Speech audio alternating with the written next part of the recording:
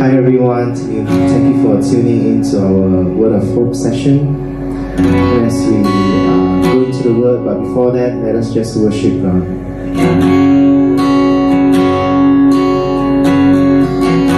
Wherever you are, just begin to lift up your voice.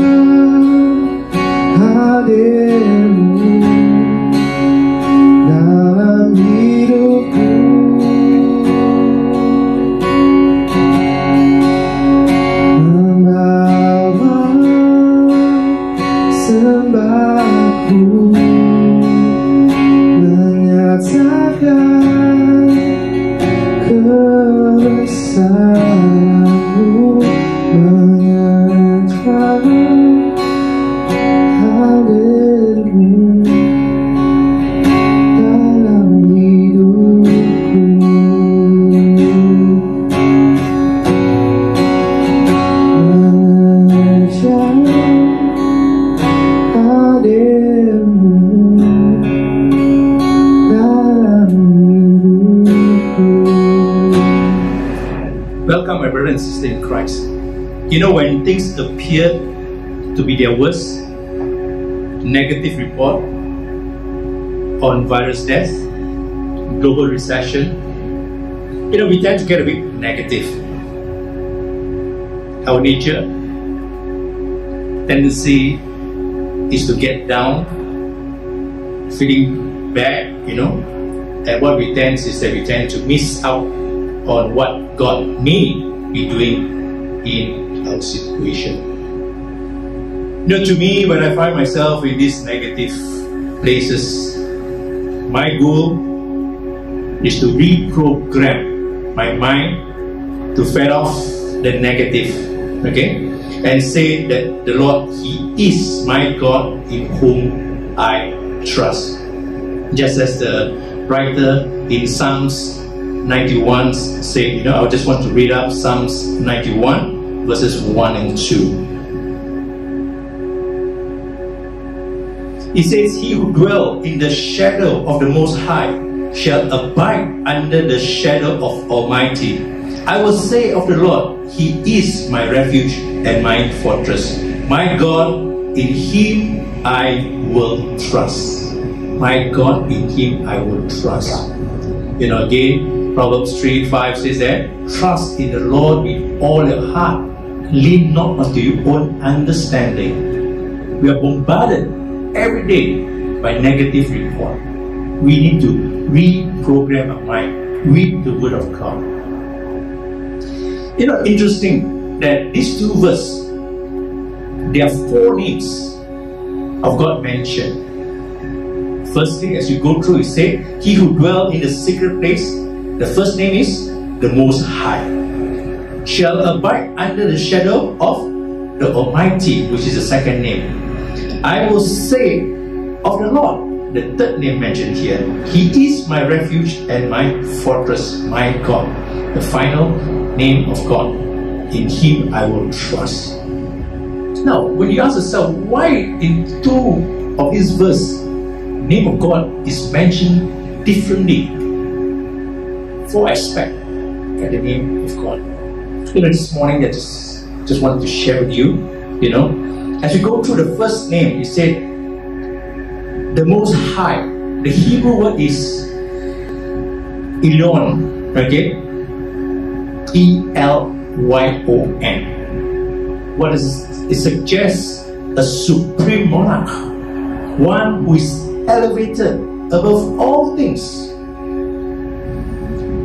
Now, if you know, if he is our God, who is elevated against all things, nothing is impossible with God.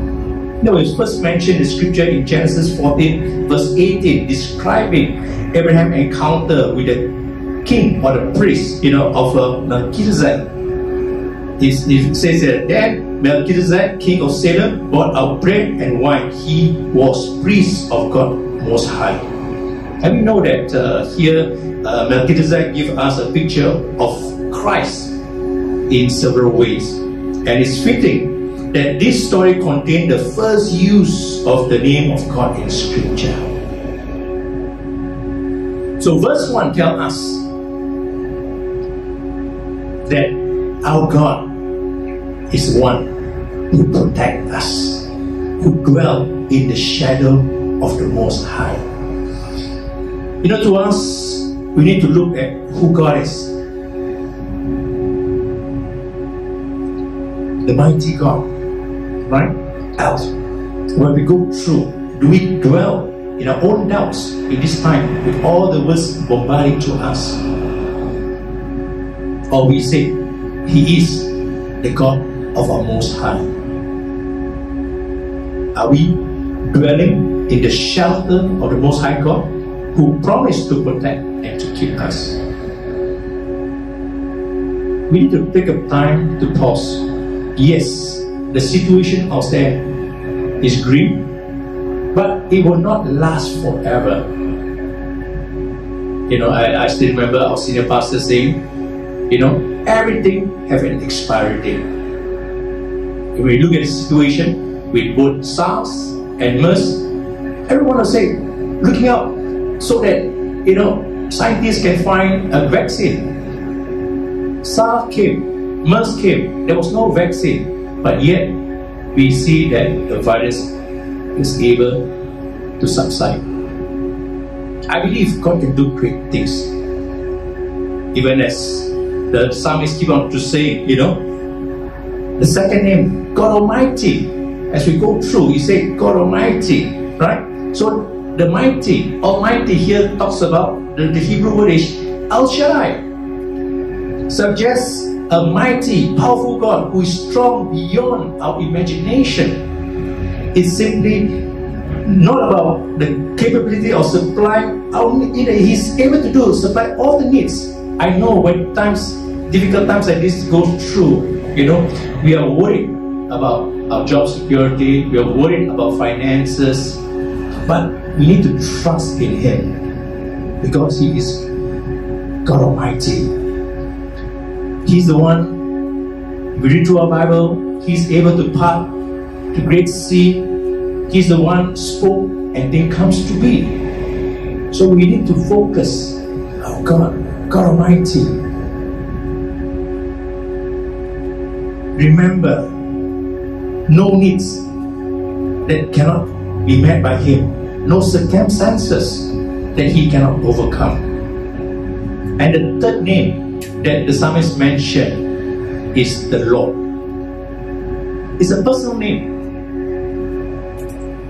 revealed to Moses in revealed to Moses in Exodus 62 about the burning bush. When Moses saw the burning bush and asked God, what is your name? And God said, I am who I am. Church, we are also starting a series on the name of God. Sorry, I think we are starting a series on who I am. So I do encourage you all to be and join the 7 name of I am in Jesus. Okay, so do log in for our weekend services. Now, this is a personal name of God, and we know that to the Jew, it's such just to mention the name of God as Yahweh is so sacred. But we know that our God is a personal God. Our God is relatable to us, to seek us. God knows every hair on our head, every joy and fear of our hearts. Desire us to know Him as an intimate friend. God wants us to draw that intimate relationship with Him. And this God who created the universe and all it contains is just not a far off, unknowable being, but a Father, a Redeemer, and a friend. And the fourth name here they mentioned is that my God. Hebrew is Elohim, my God. This name first appeared at the beginning of the Bible in Genesis 1:1. It said, in the beginning, God created the heaven and the earth. So when Elohim occurred in the scripture, translated as God, in Greek it is theo, and that's where we got the word theology. It means the one who is the first or the creator. So it is fitting that this is how God is referred in Genesis 1:1 as the creator who is one. As we go through this morning devotion, in these 2 verses itself, we can see the beauty of God.